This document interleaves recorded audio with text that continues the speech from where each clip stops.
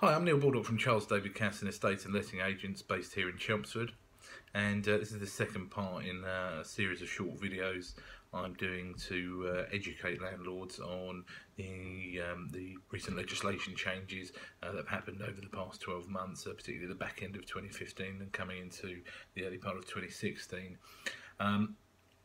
Very important is that when you're taking a deposit from a tenant, that is probably registered in one of the three approved schemes. That's the TDS, My Deposits, or DPS, Deposit Protection Service. Some of these are insurance-backed schemes, some of them are custodial schemes. Doesn't matter which one you use, as long as you are doing it. But not only that, there's certain documentation that has to go alongside that. So when you receive the deposit, it must be protected, and at the same time, within 30 days you must ensure you've served them with the certificates, proof of registration, and the prescribed information to the tenant. And that's very important. That's a document that explains to the tenant where their deposit is, who you've registered it with, and how it's protected, and what the procedures are for handling the deposits. Of note is that it's not just the prescribed information, you must also serve the terms and conditions of that deposit scheme, and unless you've done both of those things, then the deposit is not deemed to have been properly protected.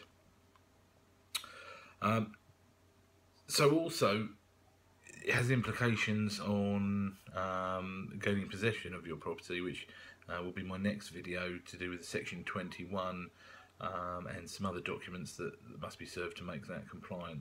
But it's particularly important to make sure you're compliant with the deposit legislation, because if you're found not to be, there's two major consequences.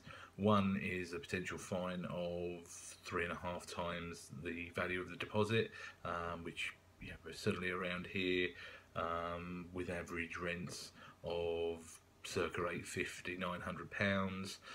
The average deposit is 1.5 times a month's rent. 3.5 times that, you're looking at a substantial sum of money to be fined if you're not compliant.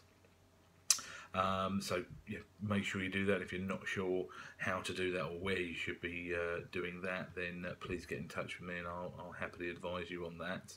But it's also important because unless you've properly protected the deposit, you won't be able to serve a valid Section 21 notice, which is the prescribed form for obtaining possession of your property under an assured short-hold tenancy.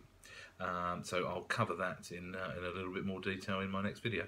Thanks for listening.